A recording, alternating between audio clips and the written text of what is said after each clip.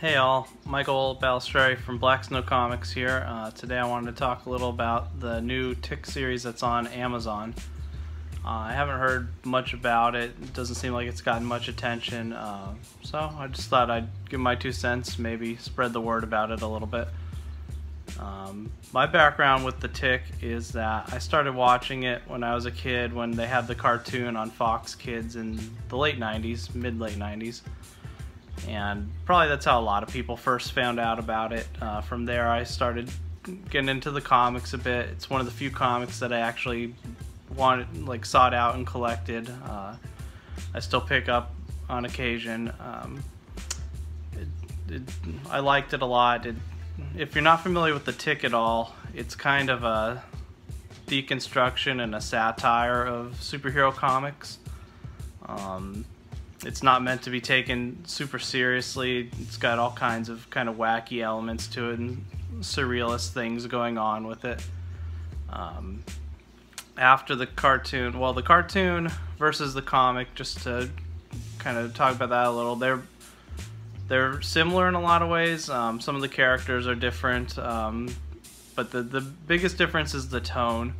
The cartoon taps into kind of, as you might expect, is a Saturday morning kids cartoon, I think on Fox Kids, and you have to kind of dumb some stuff down or make some stuff a little more appropriate for kids. And the comics had a little bit more of an edge to them, and they were more cerebral. The cartoon was just more humorous. It still had stuff that adults might still enjoy, and I do have some of it on DVD, and I've gone back and watched it as an adult. It's still funny. They did make a live-action Tick show in the early 2000s that lasted a very short time. It got canceled partway into its first season. So I also have that on DVD, and I watched that at the time because, like I said, I was a Tick fan, so I was excited about it. And I do like that TV show. Kind of like the cartoon, it took a very specific take on the Tick, and it went with what if the Tick was a sitcom, basically. And there's not much action to it, which a superhero thing usually has action. The Tick's kind of mixed in there with, because it's not, action's not the main focus. It's generally it's comedy's the main focus. So there was a lot of comedy in that, and I thought that was pretty good. But now we've got this new Tick show on Amazon Prime, and the history of the show is a little interesting. Amazon Prime, if you don't know, Amazon Prime makes their own shows now, and they have for a few years, and one of the things they do is they put out pilots, and the pilots that get the most views and highest ratings, they will take and make into shows. So I think is about 2 years ago at this point, the Tick showed up with these other pilots, which is kind of in a little bit of an auspicious start, where most of these things are not pre-existing properties. These are things that Amazon's come up with themselves, so there's not like a built-in history or anything. So it was a little odd to see the Tick kind of lumped in with that and being put on this kind of meritocracy voting system with all these unknowns. But I guess the Tick is not the hottest property. It never really has been, so it's not going to get the same kind of treatment as something like Daredevil or these Netflix shows. So anyway, the Tick was on there, and it did get picked up, and then it took a while, I would say about a year, and then finally they released 5 other episodes, and now about a week or 2 ago they released 6 more episodes, so I believe that's the end of the first season, so 12 episode arc. And it definitely felt like it was the end of a season based on the way the story played out. So when I first saw the pilot, I was really not knowing what to expect. I really didn't like the way the Tick costume looked. I did not like the actor playing the Tick, he just didn't look right either. The tone of it was very, very strange. It's a much grittier take on the Tick and brings back a lot of edge, which there is in the comics. Not like a ton of edge, but it's not like the Tick comics are Sin City or anything, but there is more of an edge than a Saturday morning cartoon or a sitcom would generally have. So I didn't really know what to make of it. I kind of liked it, I kind of didn't. Then they released the next 5 eventually, and once I saw it play out in more of a story, I got more into it and I could see what they were going for better. And now that I've seen the whole season and the way the whole story's played out, I would say that I enjoyed it, and I'd recommend people give it a try. If you're a Tick fan or if you've never heard of the Tick, I think you can enjoy it either way. I think that what it does take from the comics that was missing in those other adaptations is the surrealist tones were, I guess, always there in kind of the way that it's been kind of portrayed as wacky, but this takes it to kind of a darker, different level with the surrealism that does exist in the comics. And the comics are a space where pretty much anything could really happen, but like they did establish early on that there are some consequences, like there was a character killed and there has been drama in that sort of way. That's something that's been missing from the other iterations. So having that in here, and then another thing that's more prominent in the comics that has not really been featured at all in the other versions is that there's a lot of kind of psychoanalysis with the Tick in the comics. Part of what's interesting about the Tick is you don't really know anything about the Tick, as like his background. There's not really an origin story, and eventually you do get some of that with that he came from an insane asylum or something along those lines, but the Tick doesn't even know who he is himself, and that plays a pretty interesting role in the show. The Tick's search for kind of meaning and identity is done in a way that the other versions of the Tick were just done as more, he's kind of a simpleton.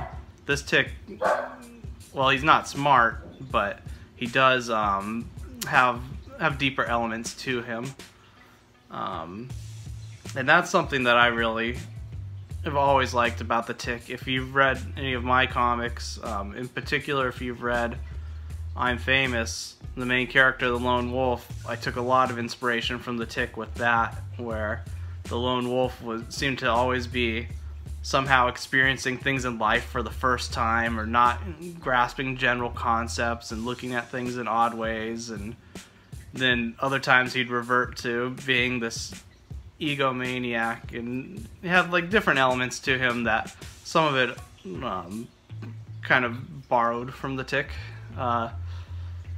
But back on the show does something that I think is very wise. It puts the main focus on Arthur. It's told through his lens. It's more of his story, and the Tick is just a big part of it. And Arthur, if you don't know, is the Tick's sidekick, an unwilling sidekick at first, and a guy that doesn't really want to be in this whole superhero world. He doesn't want that drama. It's not really part of his goals or anything like that, but he gets kind of pulled into it. And the way they've expanded on him on the show is pretty interesting. I don't remember, he's never really had much of a backstory in a lot of ways, and they give him a lot of backstory in this, and I don't want to spoil things, but there's tragic events in his past that have set up who he is now and what his mental state is, and that comes up quite a bit too. What is real and what isn't, what's imagined in his head, things like that. So I really appreciated stuff when it was done on those kind of levels, and examining his relationship with the Tick and what it really is. Another difference with this version is that it's one continuous story. It's very serialized. The other, the cartoon and the live-action sitcom, pretty much were just episode to episode. There's very little that impacted the next episode, so that's really different. And in one way, that seems like that could kind of mess with the formula, because you won't have as much time to introduce new ideas and characters and things as you would on kind of just each episode having its own story. But really, they do a good job of actually continuously introducing new elements and characters. So by the end of the season, you are exposed to a lot of interesting characters and ideas. So I would say that you don't really need to worry about that being a criticism. And having the longer story arc, I think, allowed for a lot more character growth, and kind of, it made things more interesting. So I think that was a good idea. Trying to not just compare it to other versions of the Tick, especially if you've never seen the Tick, and trying to look at it just on its own, I still think it holds up very well. I don't think it's anything that you need prior knowledge of to enjoy. In some ways it might help, because you're not having any kind of expectations. You're not sitting there thinking, well, this is different, or why didn't they do this, or that kind of thing. So I would say anyone can jump right in and enjoy it. I think that if it had come out on something like NBC now, or if it had been a Netflix pickup, it's something that probably would have got a little bit of attention, because it is different and it is interesting. I don't think anything else is doing something exactly like it, but since it was Amazon, I think it just kind of got largely ignored. So this is kind of my way of spreading the word and saying that it is worth your time. The effects on it are alright. That's another thing that probably would have been a little better if it had gone with something else. There are some times where the CGI is noticeable, but there's other times where things are pretty good, and it's not a show that needs a ton of effects. A lot of it seems like it's probably done practically, which I appreciate anyway. As far as action, there is actually a fair amount of action throughout the show, and it's handled well. So it's not just people sitting around talking like the sitcom usually was, or some other things are. In the sitcom, it even kind of made jokes where the action was happening like outside while they're talking or things. So they were dealing with more limitations then as far as that kind of thing. But there's some pretty good action in it. There's some good twists and turns to pull you through the whole season. There's good, strong characters. Some of them I think were made up just for this. I didn't recognize, but they're all kind of based off archetypes of superheroes anyway.